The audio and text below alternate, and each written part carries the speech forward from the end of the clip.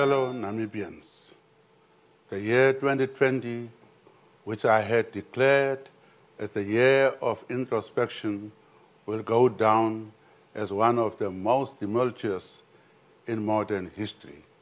It is a year where many of our beliefs were tested and our way of life was upended. Dreams and ideas were shattered and plans were jeopardized. Our processes, systems, and institutions were tested. Although we were pushed to the brink, we did not break. That should be the enduring consideration which we must carry on into the year 2021. One does not know one's true strength until one is pushed to the limits.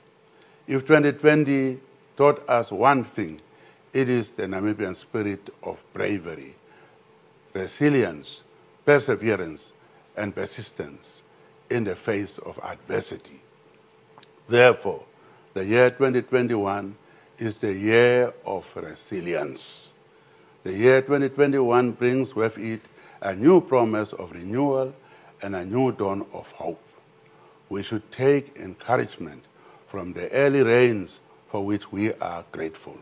Not only do these rains bring with them the promise of revival, but they also speak to the idea that as the dark clouds in life fade away, they leave behind the light, in which we can pursue with resilience our happiness, growth, dreams, and purpose. Fellow Namibians, the past 6 years of my presidency have been fraught with untold challenges. We have faced unprecedented headwinds brought about by a global economic downturn, characterized by falling commodity prices and exchange rate fluctuations. To make matters worse for Namibia, this economic slowdown was exacerbated by the worst recurrent droughts in our recorded history. In the midst of this slumping economy, we were forced to deploy measures aimed at ensuring fiscal sustainability and in turn implemented the biggest expenditure cuts since independence. As a consequence of a slowing economy, a number of big and small businesses were negatively affected. Having staved off this testing period, we were anticipating the beginning of a phase of rebuilding in 2020. Regrettably, the arrival of an uninvited and unwelcome guest, COVID-19, changed the well-laid-out plans of recovery. The arrival of COVID-19 on our shores and its rapid spread across the country destabilized our plans and threw us off kilter. Subsequently, jobs have been lost. A number of businesses have reduced their capacities or have closed down completely, and this has led to tremendous suffering for our people at a social, economic, and psychological level. With socio-economic activity slowing down, the optimistic economic prospects we had anticipated for the year 2020 came to naught. Our central bank has estimated an annualized real GDP contraction of 7.3%, while our deficit is estimated to balloon to beyond 10% of GDP. This level of economic recession is like nothing we have faced as a nation since independence in 1990. It is unprecedented. COVID-19 has had a seismic effect, not only on our local economy, but the global economy as a whole. Given the magnitude of the fallout ahead of us, we will have to respond with a bouquet of interventions that are unorthodox. In this regard, the government has already delivered this year measures of relief through the 8 billion Namibian dollar stimulus package, a 1 billion health response, and a 500 million SME financing intervention. The Harambee Prosperity Plan 2, which I will launch in February 2021, will have a focused economic recovery component, prioritizing important projects that will be delivered with urgency and transparency. Namibia has unmatched regional potential to tap into a renewal global focus on the blue and green economies. To this extent, Namibia joined 13 other countries in 2018 worldwide to form the high-level panel on sustainable ocean economy and has also been the subject of various global conversations revolving around the potential of our renewable energy resources. The Cabinet retreat held in December 2020 identified agriculture, education, and health as three key priority areas. These areas are well covered in HPP 2, which I will, as I said, present in February 2021. As we increasingly seek to advance our economic growth and capacity, we should be cognizant of the crucial role that investors play in bringing much-needed funding and expertise to our industries. We are in need of private investment in infrastructure, energy, and water, amongst others. These investments bring much-needed jobs. However, I have regrettably noted with concern that there is an increasing aversion towards foreign investment by certain sectors of our society. As of recent, we have witnessed investors being received with hostility, either through negative reporting or through accusatory rhetoric. Such retrogressive attitudes do nothing to aid our economic recovery, employment creation, and our long-term developmental objectives. In fact, the more we display an inhospitable attitude towards investors, the farther we fall behind the economic race on the continent. The fact remains that in the absence of investment, we cannot move forward as a nation. To partially address this issue, I'm looking forward to the inauguration of the Namibia Investment Promotion and Development Board in January 2021. The board will seek to augment the manner in which we court and accommodate investment, both local and foreign.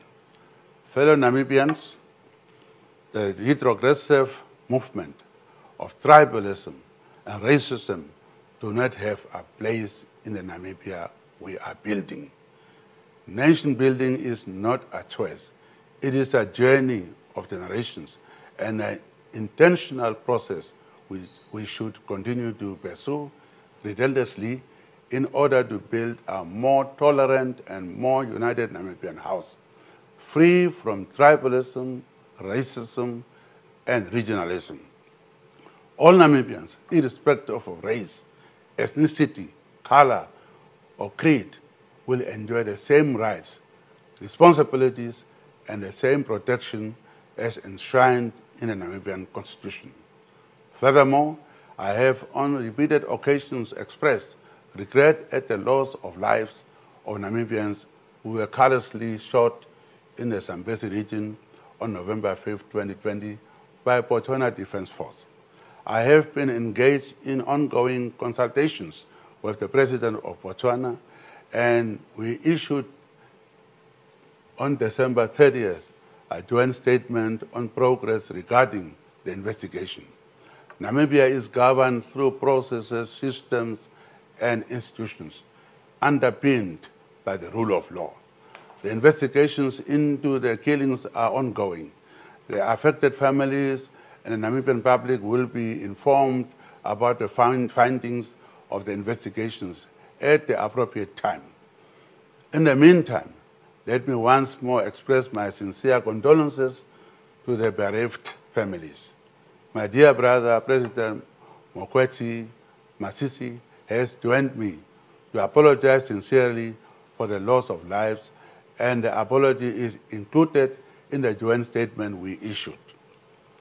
Fellow Namibians, as 2021 beckons, it is clear that if we cultivate an attitude of togetherness, selflessness, and teamwork, we can rebuild our economy, increase our resilience to future shocks, and reconstruct a platform on which we will develop an industrialized nation. Our destiny is in our hands. Therefore, collective responsibility towards the maintenance of peace, progress, and development is key. We can either choose to rise together or choose to fall apart. I have the utmost confidence that under the circumstances in which we find ourselves, we will choose to rise together as a nation.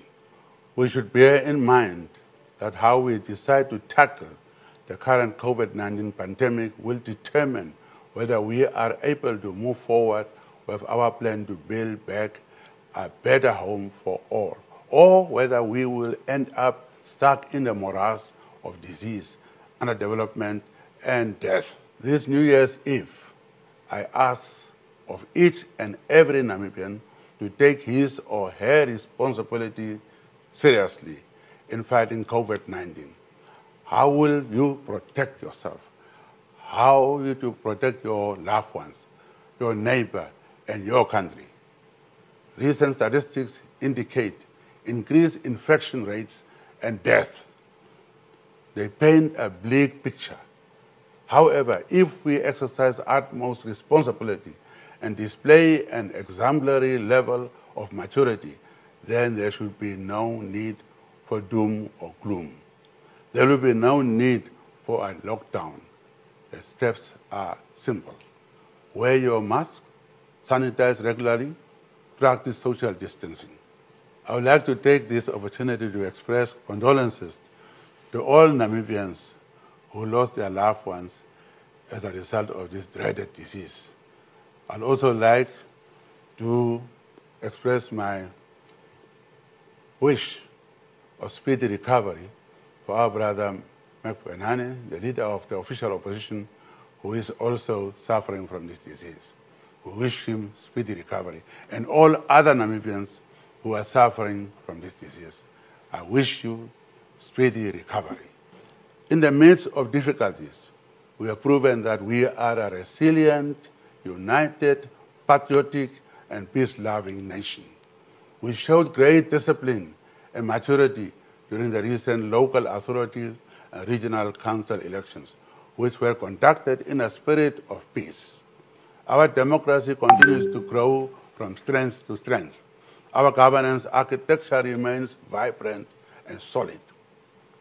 As a government that has heard the cries of the ultimate sovereigns, we aim in the coming year to redouble our focus on areas that matter most to Namibians, such as job creation, economic opportunity, service delivery, housing provision, youth unemployment, the fight against the scourge of gender-based violence, and crime in general. Gender-based violence does not have a place in a peace-loving nation.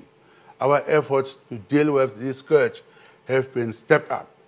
During these times of uncertainty, we will continue to utilize all possible means to keep our daughters, our mothers, and all Namibians safe and healthy. Fellow Namibians, tomorrow promises a new year of renewal and rebuilding. Our difficulties notwithstanding, we should enter it with renewed hope and energy in order to move our country forward towards a path of inclusive development and shared prosperity. We should hold hands and not give up on the ideal of a better and inclusive Namibia. In the year of resilience, let us start a new page by rekindling the spirit of perseverance, solidarity, and compassion. The spirit of solidarity and resilience is what defines us. Let us look out for our mothers, daughters, and sisters. Let us drive responsibly and keep our roads free from carnage of accidents through reckless driving. Let us give gratitude and pay homage to our frontline medical personnel in the trenches of difficult war against COVID-19. Some of these heroes of our land paid the ultimate price in their endeavor to keep us healthy. Let us show gratitude to our uniformed services, first responders, and staff working in all these essential services. Let us come together as family, friends, neighbors, and colleagues in a festive spirit of renewal. Let us continue to hold hands and cherish Namibia, our beautiful home. I wish you all a happy and prosperous New Year 2021. May God bless you all, and may God bless the Republic of Namibia. I thank you.